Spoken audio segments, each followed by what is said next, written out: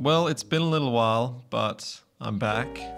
And in that time, I've shot a feature film and I fell for the marketing hype of Arri and bought their new camera, the Alexa 35, and also got one of these. So after doing the only research I need, I loaded up the shopping trolley with the Alexa 35, and this one is the production package. I got a few memory cards, a bunch of batteries, all these other extra attachments, and that came to a total of $100 million, basically a house deposit.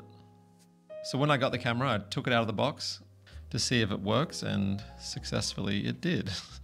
Plugged everything in, and these Cooke lenses here are not mine. I was using them on the feature, so I had them for a little while, and maybe I'll talk about them a bit later. So this is pretty great engineering, this top handle here. It holds all the weight of the camera, and it's just held on by this one screw that you can tighten with your fingers. They've also added this little screen and dial on the operator side of the camera, which has made it a bit easier to change some of the basic settings like ISOs and NDs and little things like that. So I tried to find some bright and dark scenarios around the house to test out the dynamic range of the camera, which is crazy. It's like a camera for idiots. You could just get the exposure completely wrong and then later on put it where you want it. So in this example of me standing in front of this window, I'm just using the basic log C4 to Rec 709 conversion LUT. And if you turn it off and on, you can see nothing's clipped out here. And this is a sunny day with white clouds outside, and then there's this black pot plant indoors, and it's holding all the information. And if I turn the LUT back on and add another node for exposure, you can see how much you can just move it around. There's just so much room. Another new thing I thought might be a bit of a gimmick that they added was these textures, especially this grain one, which is called nostalgic texture. But it actually looks really good. I was surprised how well it sort of just blends in with the image. I mean, sure, you can add grain later on in post, but I don't know, there's something just about this when you look at it. It just feels like it's really a part of the image. It looks really good. So I'm looking forward to using that on a smaller project in the future.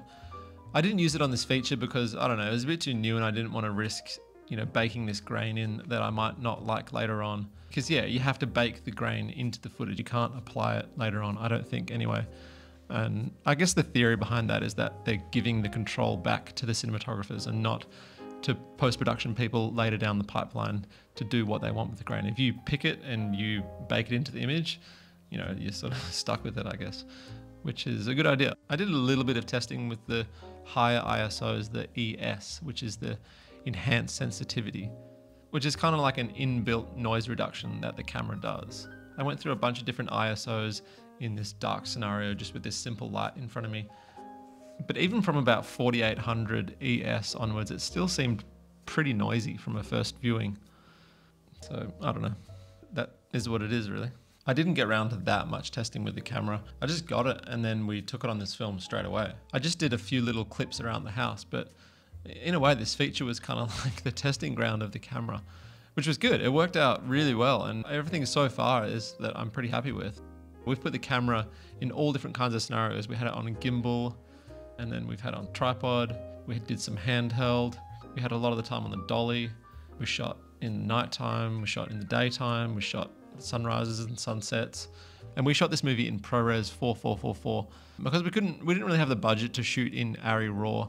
We didn't have the card space or the turnaround time for that kind of data workflow. One thing to note is that the battery gets chewed up so quick on this camera.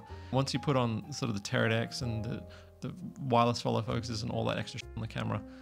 And then we had 155 watt batteries, and it was probably about 20 minutes that the camera would last with all that stuff on it. So we had to have this block battery with the camera the whole time, which is pretty standard anyway. But yeah, it really is a power hungry camera.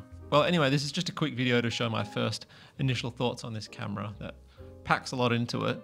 Okay, regular sooner uploads will be happening more now that I have some time. Okay, bye.